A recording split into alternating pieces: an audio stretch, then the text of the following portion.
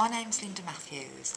I work out from the Priory Family Centre CIC, and here we've set up a community interest company. We're based in Friar Park, Wednesbury, and we get referrals from health visitors, midwives, family support workers, and also from the job centre. We find that bringing people into the centre, they take ownership of the centre. They get to learn new skills that they wouldn't otherwise learn. They take part in the community. People go on, become volunteers, find employment, and they support each other.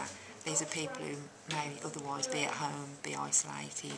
People who are out of work are more prone to visit the GPs more often because they're more prone to illness, they're more prone to mental health problems. Whereby working as a group and coming together as a group, we can support each other and we can highlight the fact that we're all going through the same thing and offer support. So that will help. Could you tell me a little bit more about some of the other services in the Priory Family Centre?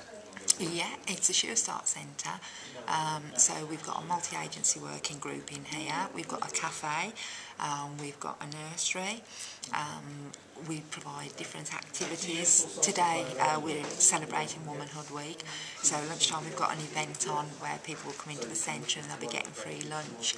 Friday morning we've got nail art classes on, we try to get training and anything that we can access to support the people. We've got a volunteer mums group who run a wardrobe from here, so like the children's clothes and that, they will all get washed and repaired, and then we'll be able to sort of pass them on to other parents who, rather than paying for new prices, that's very successful.